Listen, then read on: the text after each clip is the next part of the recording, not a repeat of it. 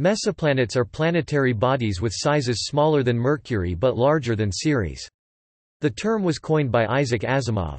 Assuming size is defined in relation to equatorial radius, mesoplanets should be approximately 500 km to 2,500 km in radius.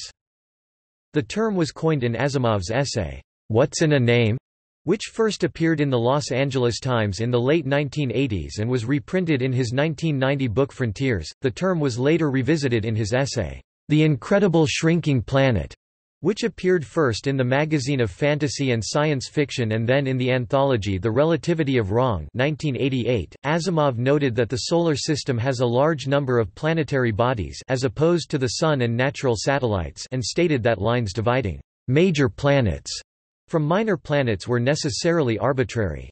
Asimov then pointed out that there was a large gap in size between Mercury, the smallest planetary body that was considered to be undoubtedly a major planet, and Ceres, the largest planetary body that was considered to be undoubtedly a minor planet. Only one planetary body known at the time, Pluto, fell within the gap.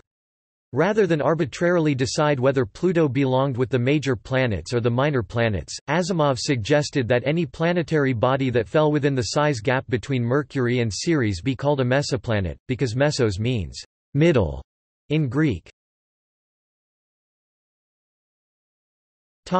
See also: